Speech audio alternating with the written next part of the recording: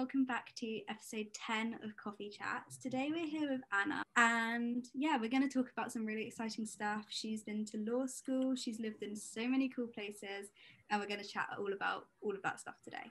So, hi Anna. Hi Heather, thank you so much for having me. Of course.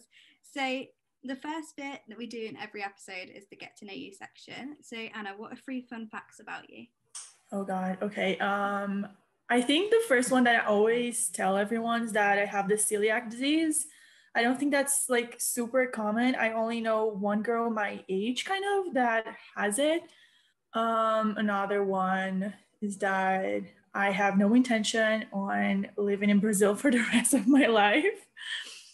Even if I'm Brazilian, I'm not a fan of the country. And I love reading. Let's end with a really simple one, I guess. Have you read any good books recently? Oh yeah, I just finished Jane Eyre. I don't know how you pronounce it. Oh, I love Jane Eyre. Love it. I feel like when I was like in secondary school, which is like high school, I don't know what you call it. I think I went and watched the play of it, and it was really good. But I was quite young, so it was a bit like I didn't really understand what was going on. But yeah, I'd quite like to read it. Yeah, it's really good. Actually, here in Brazil, we don't usually read those books from Charlotte Bronte, the Bronte sisters, but I really got to know them because of Twilight, which is like very embarrassing. But I started reading their books, and they're like actually so good. Yeah, I love it. I want to get more into like classics and stuff because I always just read like an easy book, but yeah. Yeah, they really surprised me, honestly. I didn't think they would be like that good, but they were really good. I really liked them. Okay, so let's go on to what is the highlight of your week.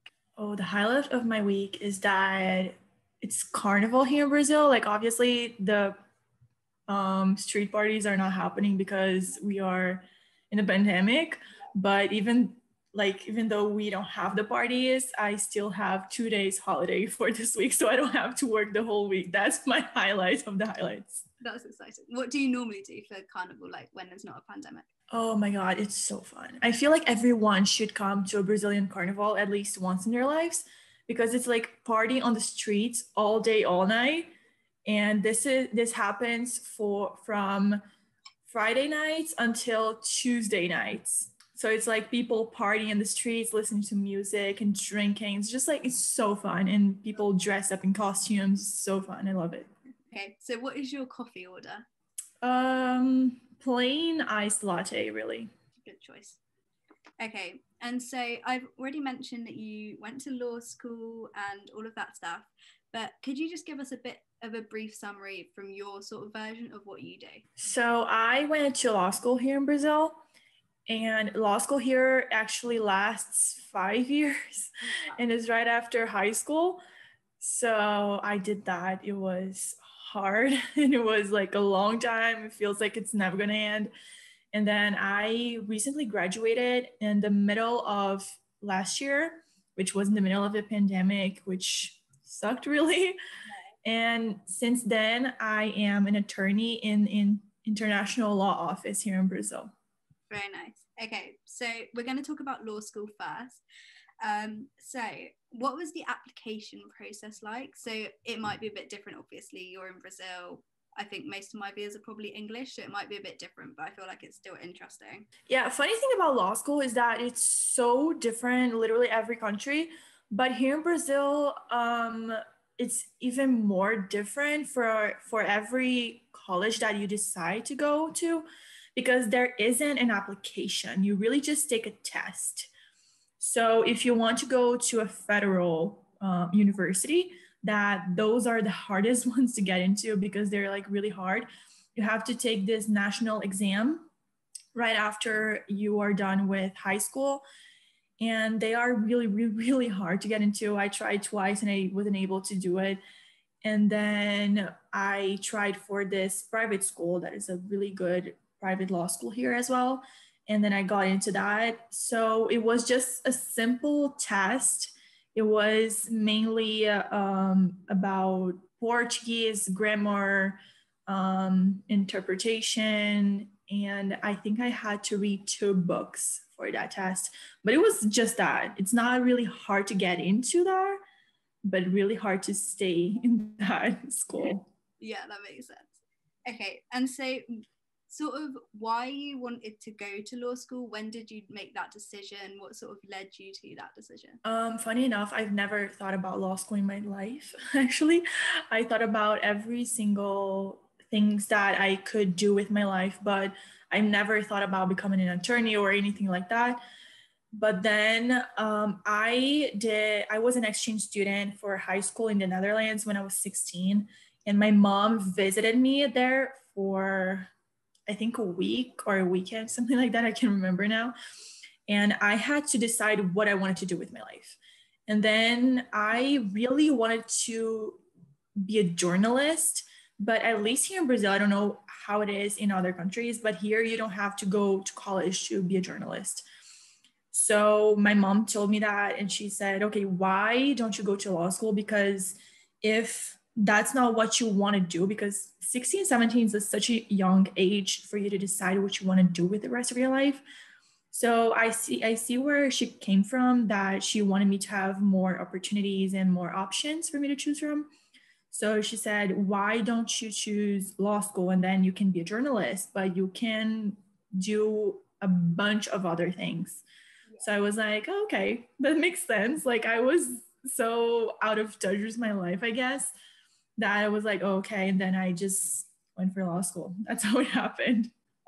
Yeah, so I'm kind of in a similar sort of situation. So I'm currently in my second year of university out of a 3-year course for criminology, which I decided on when I was like probably like 17, I guess.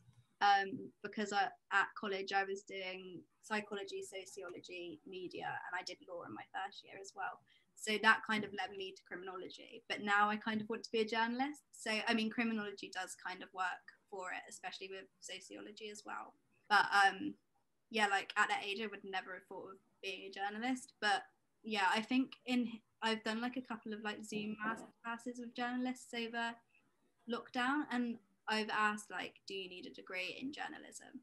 And a lot of them have said yeah, but some of them have also been like, no, you just need work experience. So yeah, that is interesting.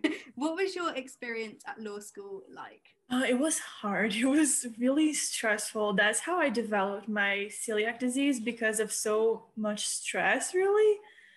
So I guess you can't tell how it was just by that. But I'm not gonna lie, I think it really fit into my personality. Law school, it just kind of made sense.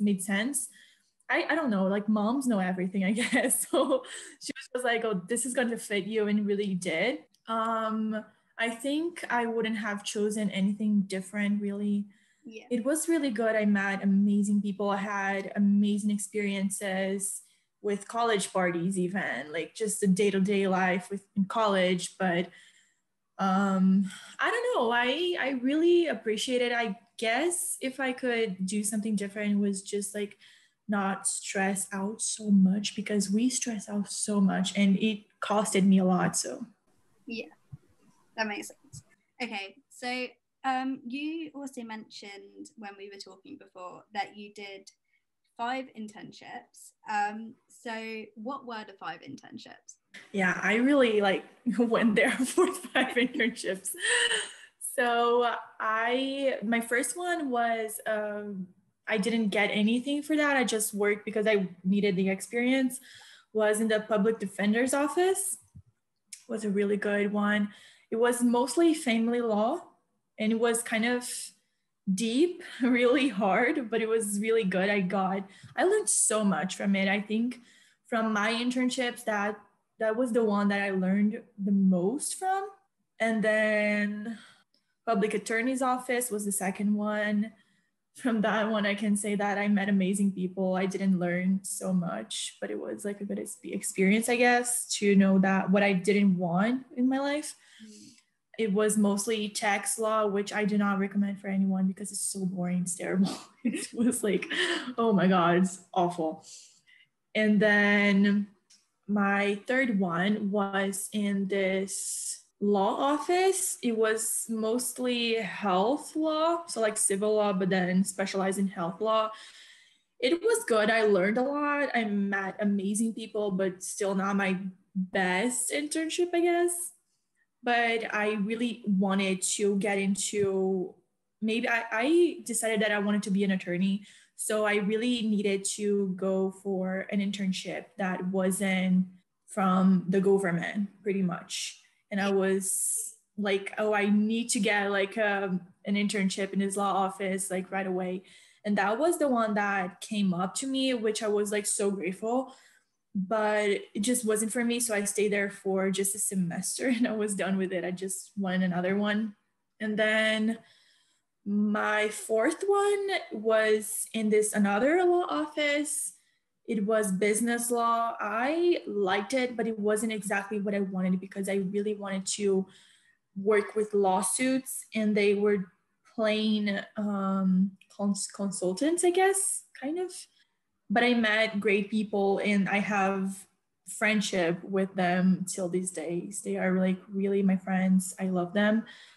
And I think it just wasn't for me. And fun fact, the person that got me that internship was the girl, like she was my friend, but she used to do my nails. Like how that happened, I don't know. I guess like knowing people from everywhere can get you at places that you never wonder where. And then my fifth one is the law office that I work today. That is international law. So pretty much family and business law, but I work more with family law. So you kind of said like connections help to find internships. So obviously you've had 5, so you must have some experience in finding them. How did you find them? Oh, okay. So yeah, networking is actually so important. Just like having friends, really, I guess. Something about law school that I learned since I got into my school, like my first semester, was that I really needed to get to know people, because once they were out of an internship, like there was a spot right there. So maybe they could say, oh, this person is perfect for this spot. And that was amazing because that's how I got my first internship. So it was my friend's internship at first, the public defender's office. And then she was like, okay, this is like an opening spot. I learned a lot with them. It was my first internship, so maybe it can be yours as well. So that's how I got my first one. The second one, I am so embarrassed to say, but that's true. It was my uncle who got it for me. It was really usual in the floor that I worked at. It was pretty much like that of friends and family. That's how people got internships there. It was, I mean, that's why it wasn't such a good place to work at, I guess. So, and then the third one, I got it for myself because I was really decided that I wanted to get an internship by myself without anyone helping. I thought it was a really important experience that I had to get. So it took me longer, really it took me harder work and everything, but I really got it by myself. The fourth one was through the girl that used to do my nails. And the fifth one was all me again. Yeah, I definitely think it is so hard to find them when you're doing it without any connections or anything like that. Like, yeah, it's so hard. You actually have to put so much more work into it, and I didn't have any clue how hard it was until I think I sent my resume for over, I don't even know how many months to get that internship. I think like 6 maybe. It was like really, really hard, especially because I only had experience in government internships, and they're not like super valued here in Brazil as well. So yeah, and also oftentimes when you do one with like a family friend or like your uncle or something, you don't even always need to send in like your resume or something, because they are just like this will be good. Like I know. Yeah, I actually had to send it, but I don't think it matters so much. Yeah, it was just like, oh, just send it, so just so we don't. Yeah. Yeah.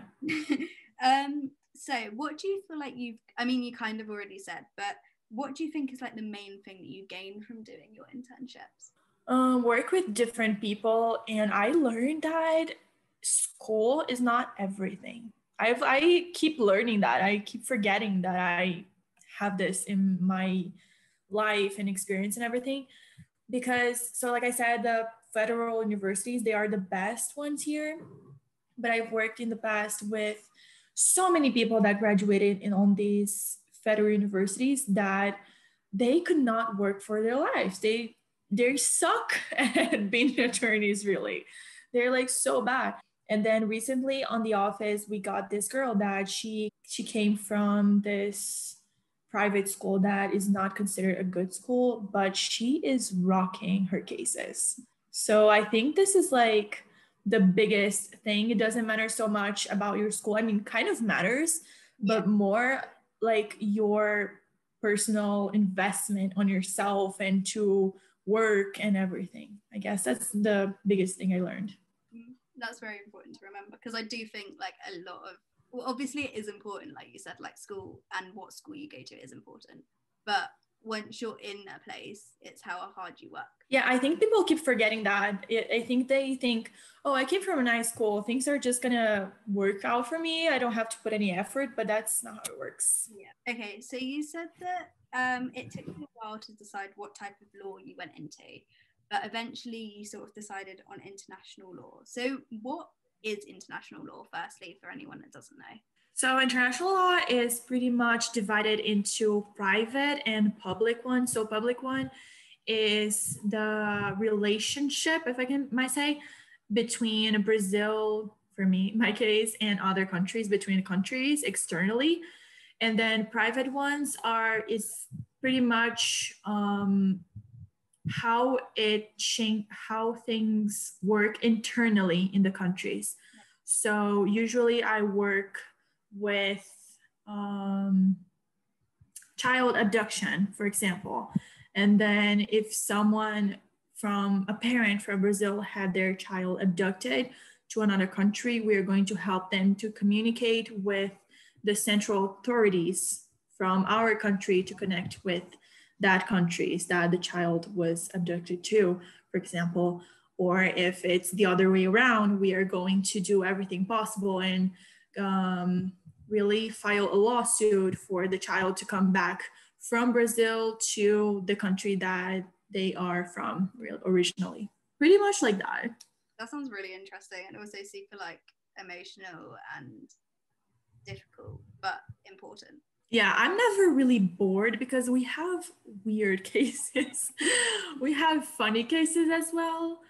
It's like I'm never bored. I guess that's why I love this job so much. I'm never bored. I think in the other ones, it was pretty much the same thing every day, and I cannot do that. Yeah, that makes sense. So how did you decide? I guess you've sort of already said this as well, but how did you make your decision on going into that type of law? So I did this exchange to Boston in 2017. So I went to BU for a semester. Pretty much, I went with my family. I went to BU for a semester, and then there I had this international business law class. And I thought it was really interesting because so far in my life, I was very, very sure that I wanted to go for the government. I wanted to, and it was really fun because it completely, I was like, yeah, no, I want to go for international law or business law. Then I went after internships that I could get experience from these areas. So the business law didn't really, really work my way. But then I found this international law one. So what does your sort of day-to-day job entail? So a lot of emails, lots of emails and calls from clients, really filing lawsuits, drafting contracts, and seeing what we can do for like the next steps, I guess, for every client's case. Yeah. And I personally am in charge of international weddings. So it's a whole process. So we have to see what the client needs, what the notary's office needs. It's a struggle, that one, but that's pretty much my day. You said about your semester that you spent at Boston University. So how did that come about? And also, what was it like moving to America? Because I feel like, I mean, from what you've said, you've traveled quite a bit, but I feel like America is a very sort of different place. Yeah, so I got to go there because my dad got a postdoc spot in Harvard University. So he was going to stay there for a year, and my family's pretty close. So me, my mom, and my sister, we went there to stay with him in Boston for 6 months. And at first, I really wanted to take a sabbatical because I was so done with law school. I wasn't half of it, by the way, but I was, and I really wanted to do it. So I only had intention to take a summer course at UMass Boston. But then after 2 weeks, it was over. I was so bored that I knew that I had to take something else. So I looked up for things that could actually be beneficial for me in law school, I guess. And I found this course in Boston University. That's how I ended up there pretty much. But it was super different. Like I had visited the United States, I guess 3 times already. I went 2 times to New York and once to Disney. But living there was completely different. It was just amazing, really. Boston is an amazing city. I am in love with Boston at this point. I am like so scared to go back and ruin my memories that I had in this place. Everything was absolutely perfect. And I guess I just had a little bit of a hard time adapting and making friends just because I was in this class only with international students and they had their own group, the French group and the German group, and they're, I don't know, Asians. They all, they were from different nationalities, but they all hang out together. And it was just me, the Brazilian. So I really had to work really hard to make friends there. So I guess it was only the difficult part, but other else was amazing, really. That sounds so cool. Yeah, I was meant to be doing like a placement abroad with this global citizenship program that my university does, but because of COVID, it's all kind of, well, basically you can only do it in your first year or second year. So I've got to do it this year, but I don't know if I'll be able to because COVID. So yeah, that's a bit annoying. But I hope that I do get to do something because I feel like it would really add to my like university experience, but we'll see. Oh yeah, 100%. It changes your perspective so much, I guess. Especially you might change your path completely on career wise of what you wanted. That would happen for me. So I don't know. I think it's very important experience to have during college. Yeah, I really hope so. But we might have to do it virtually, which it's not the same. like, it's terrible. Like yeah, but we'll see. So and what sort? I feel like you've kind of said like, but what did you gain from the experience of that semester? A lot of clarity on myself, my life, what I wanted for my life. I think really on more on a personal side, I guess I wasn't really happy with my life. I wasn't sure what I wanted. I just knew that it wasn't exactly what I was living. I think I wasn't in the right place.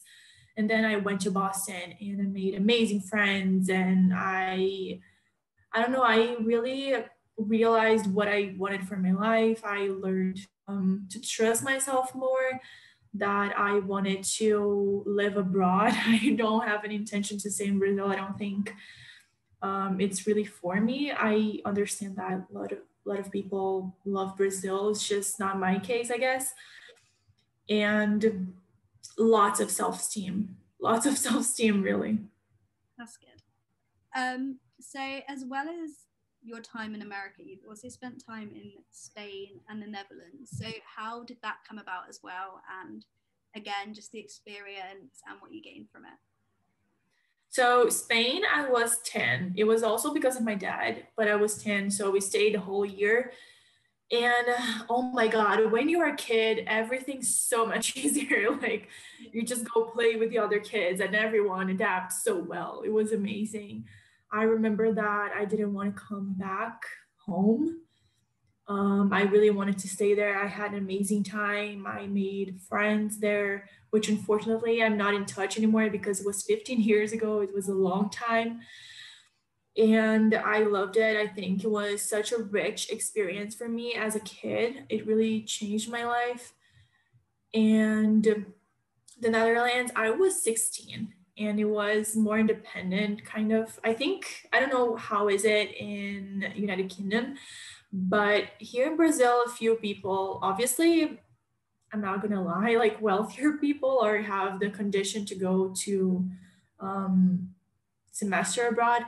I decided that I want to go to Netherlands, not only because we were going through that economic crisis of 2012, and I needed to go to a country that was okay economically. And I was between Germany and the Netherlands because they were cheaper, I guess, because it's like so expensive. And then I chose the Netherlands. It was just a high school exchange program.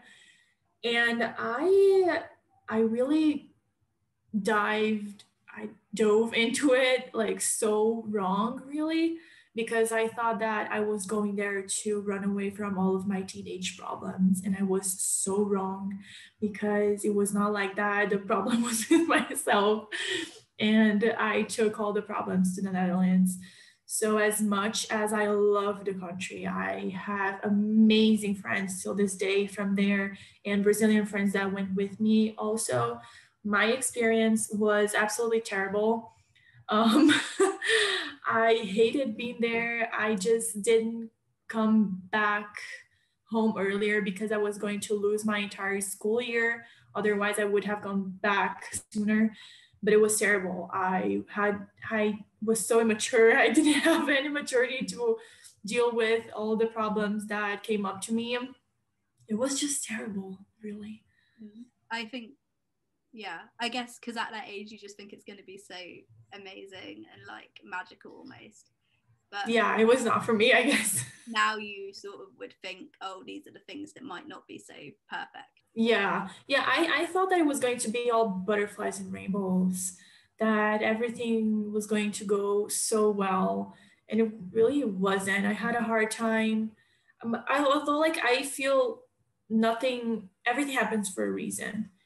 So I really had to go through that to just come out of my shell because before I didn't really say anything to everyone. I feel everyone just ran me away, so something like that. And after that, I learned to really say what I was thinking and just came out of my shell really. So I guess that was a good thing, and I learned not to make such impulsive decisions as well.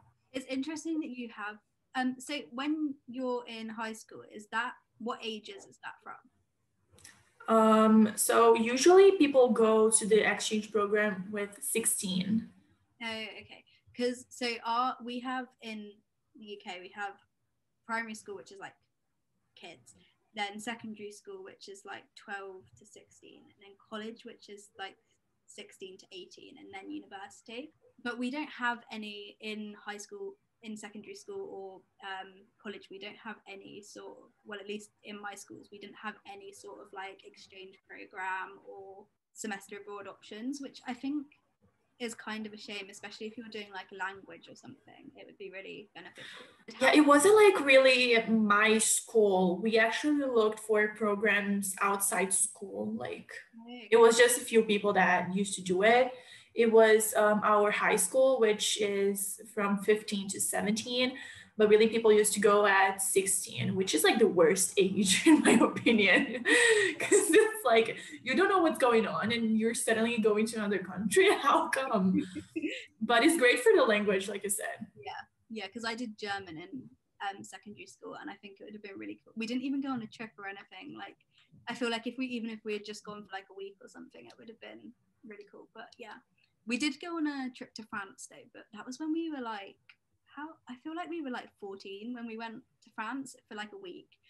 And it was like a residential, so we were just in like with the teachers, and it was like, I love that you're like in Europe, so you just go on a like a field trip and then to another country. That's amazing. The best that I've gone to like on a real field trip, I think it was in the central market of my city. Yeah, so you had a couple of options in like secondary school trips. Some were in like this country, but my sister went to Poland for like 3 days last year, literally just before COVID hit. So she was really lucky that she could go. That's amazing. It was so lucky that she went. If it had been like a couple of weeks later, she probably wouldn't have been able to go. But yeah, like I guess for you that would be really fast. So you wouldn't really be able to go for that short amount of time. Yeah, because actually like Brazil is huge. So even to go to another city, we usually don't go to.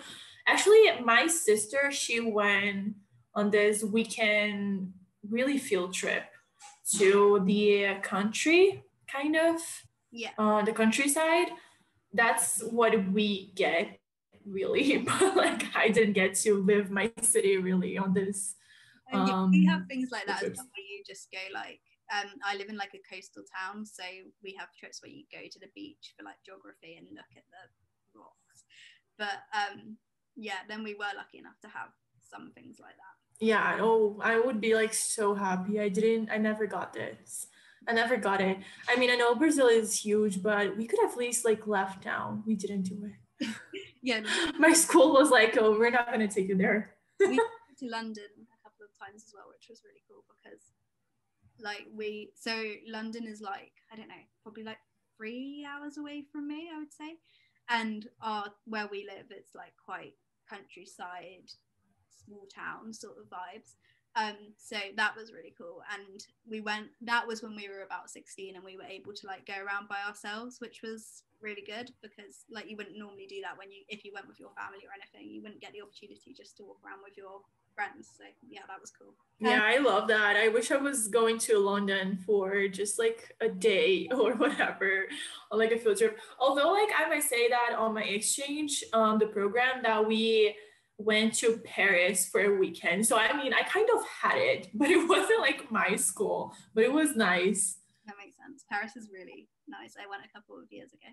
Yeah, a bunch of 16-year-olds just lose in Paris. It was crazy, but it was fun. Yeah. It was like a whole experience. Yeah, that would be mad.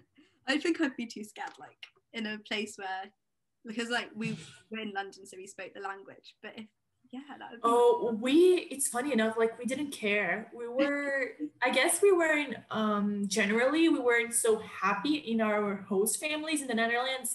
So when we had like a weekend away with our friends, we were like careless and like nothing can be worse than our host families. So like just let's enjoy it. And people were really nice because we were 16, but we looked like 13, I guess, 12. So no one was rude or anything to us. They were very nice and they didn't mind speaking English to us. Yeah, that makes sense. Okay, so the final question is something that I ask everyone. And that is, what is the best piece of advice that you've ever been given? Oh, that I have ever been given. Okay, so I think this is one that I got from my mom because I didn't have like all great, from all of my internships, I didn't have all of them to be great experiences, but my mom taught me not to leave on a bad note from places because you never know what you're going to need from that person, even though it's a shitty person maybe. But that's really funny. I think it happened for me very naturally. I have friends in every single place that I've been to, that I've worked at, and I always left there. I didn't like the job so much. I didn't love the work, or I didn't like some people. But every single place that I left, at least one person told me, okay, so if you need anything in your life, just like let me know if I can help you. If you decide that you want to work with, I don't know, health law or business law, just come back. We want you back. And you were always going to have a place here. I think it's so good because it gives you more freedom to try out new things. So okay, so if I necessarily need a job, if I want to work a job, I have this option because that person is leaving the door open for me. So just like leave your doors open. That's really good. Yeah, especially in like through the topics that we've spoken about. Yeah. Yeah. Okay. So that is everything. I've really enjoyed this episode. It's been so interesting, such a range of topics covered. So yeah, thank you so much for being a guest. Oh, thank you so much for having me. I love the conversation.